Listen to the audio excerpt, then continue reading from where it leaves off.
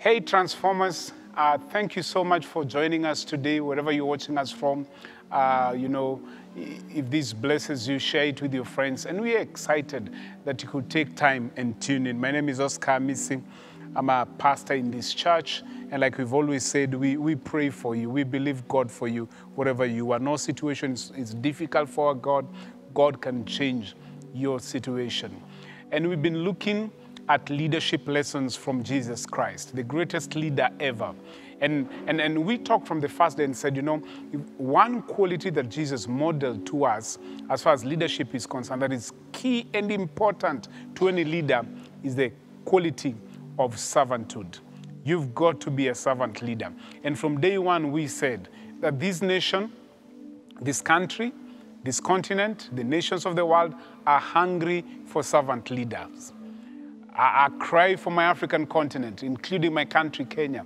Many of the leaders that we have are not servant leaders, are bosses who are just there for their own selfish interests. We pray that God will change this for us, that as people will be on the lookout for servant leaders who are not so much concerned about titles and positions, but they're concerned about transforming the nation and transforming those that are around them. God help Kenya. God help our country.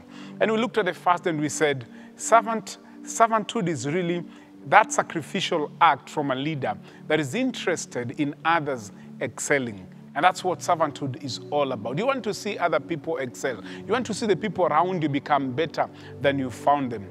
And when we looked at scripture, we realized, especially from the Gospel of John in Gospel of John in chapter 13, we picked three things that Jesus Christ modeled to us. And the first thing that we looked at, we said Christ modeled to us that your position should not make you too big to serve.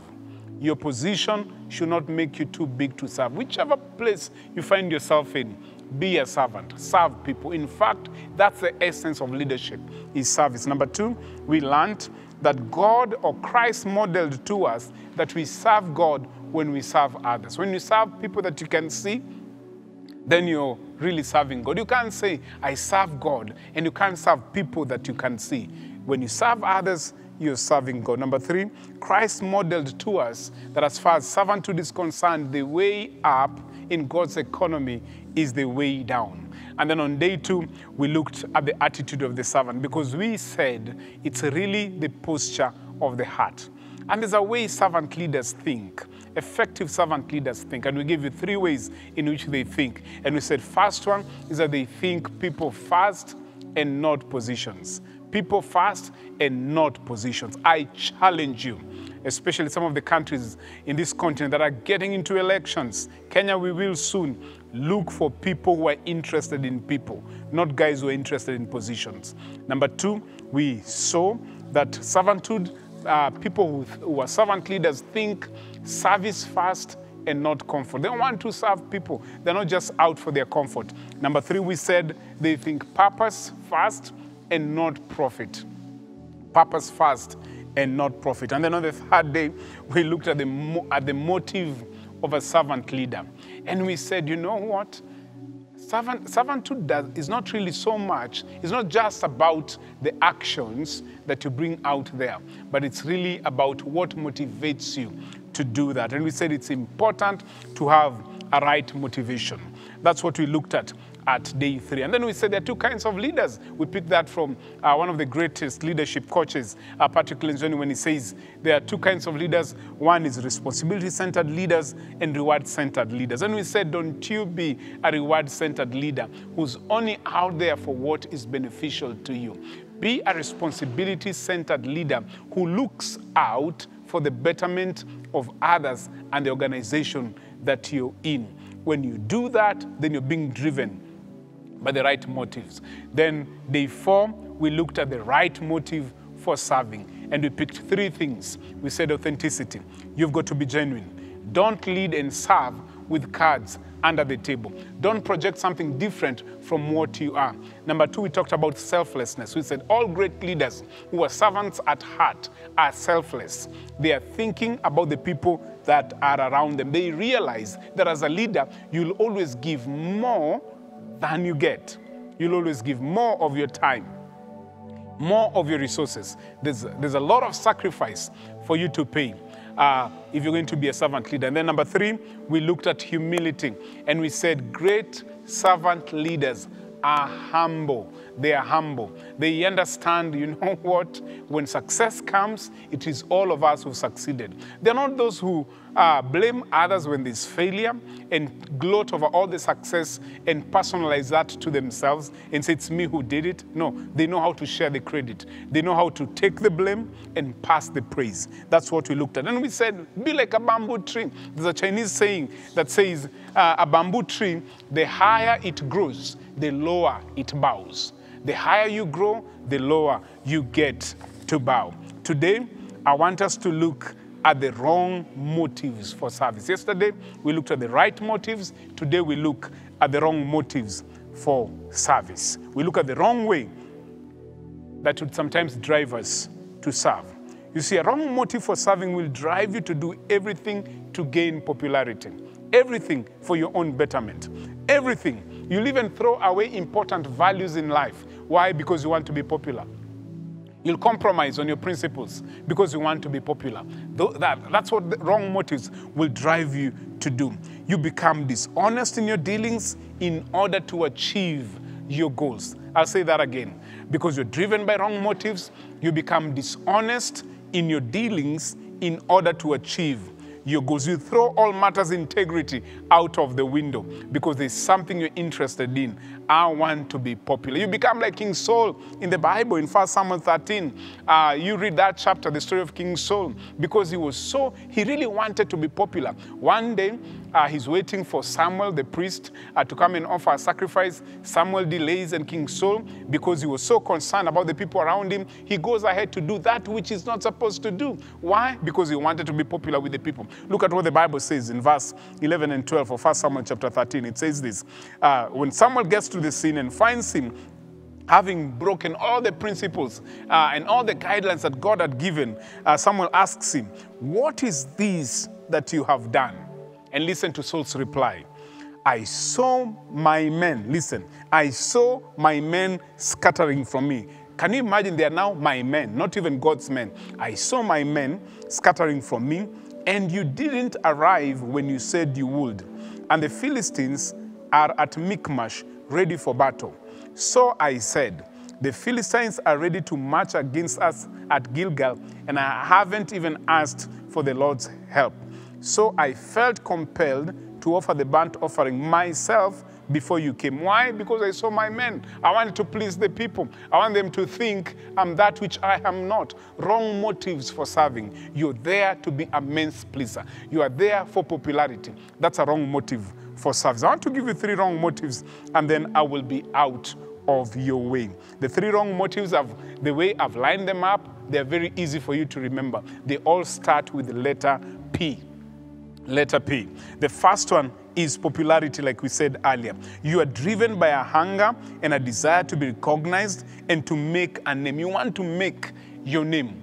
I want to be on the billboards. I want everybody to sing my praise. That was King Saul. I want everybody to know me. I want to be recognized in the marketplaces. I want to be saluted everywhere I walk. What drives you, and it's a wrong motive, is popularity. It's not so much, if you're leading in a company, about the organization. If you're leading in a church, it is not so much about that church. If you're leading in whatever corporate space you're in, it's not so much about that space.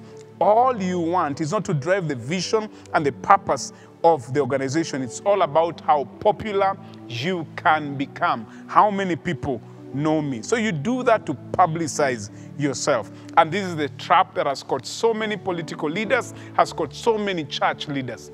Instead of saying, I want the King of Kings to be known, I want to make sure that there's my big name out there. It's my name that is known. I want my picture on the billboard. I want my picture everywhere. I mean, why? Just because I want to be known. I want to be popular. You forget that you're here as a church leader to lift up Christ. In fact, the Bible says we need to raise him up, lift him up, so that men may see him. You need to draw and direct people to Christ. You start directing people to yourself. And even political leaders, you'll do stuff so that people will know you'll become popular. And you're not doing those things because you care about the people, you genuinely care about them. You do that and you'll publish it everywhere so that people see and they sing your praise. All you're looking for is visibility. I want to be seen. Popularity is the number one wrong motive for service. Number two wrong motive for service is pretense. So there's popularity and there's pretense. You're always creating an impression that in reality does not exist. Always creating an impression that in reality does not exist. These leaders are not authentic. What you see is not what you get. Everything they do is out of pretending. They want to they're pretending to be what they are not. What they say in the boardroom is very different from what they say publicly or say to their staff. Why? Because they pretend to care. They pretend to be serving, and they are not. Living, when you work under such leaders, especially in a corporate space or in a church organization, you realize that the people around such people, when they realize that these people are, have got all the wrong reasons for wanting to lead, their energy dissipates. They lack motivation. They don't trust their leaders. And in the long run, the organization gets affected. Why?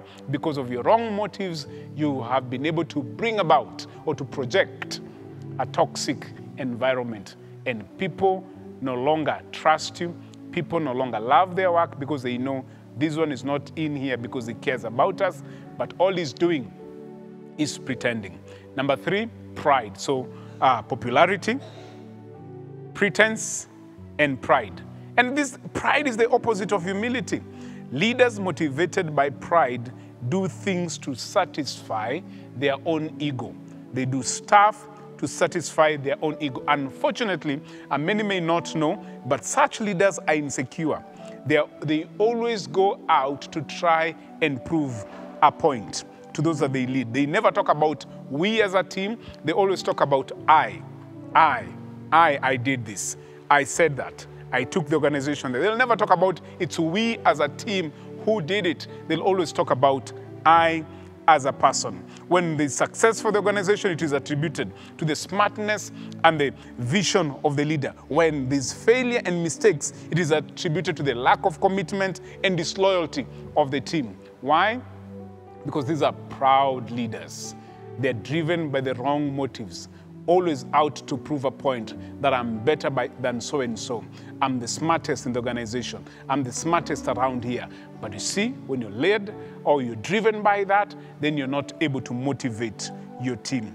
I am going to ask you this question as I bring this to a close. What kind of a leader are you? What drives you to serve? What drives you to lead?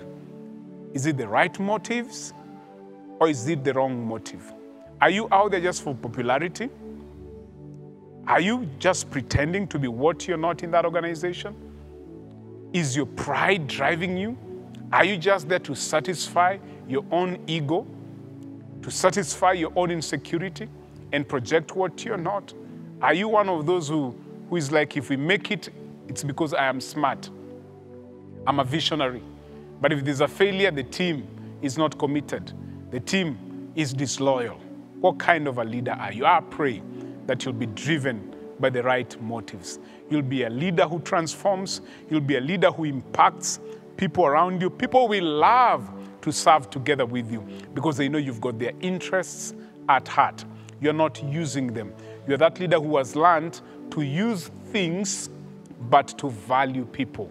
To use things but to value people. Look at Jesus Christ. He took a group of 12 disciples, men who could not have made it to any A team of any leader out there. They couldn't even have made it to a B or C or D team. These are people who are not learned. Some of them were rebels, but Christ takes them, transforms them, empowers them, and makes them into great leaders. Why? Because his motive for serving those people was the right motive. I pray that you'll be that kind of a leader. I want to pray for you and believe God that as you lead and as you serve, you'll influence many. Father, I pray for my viewers.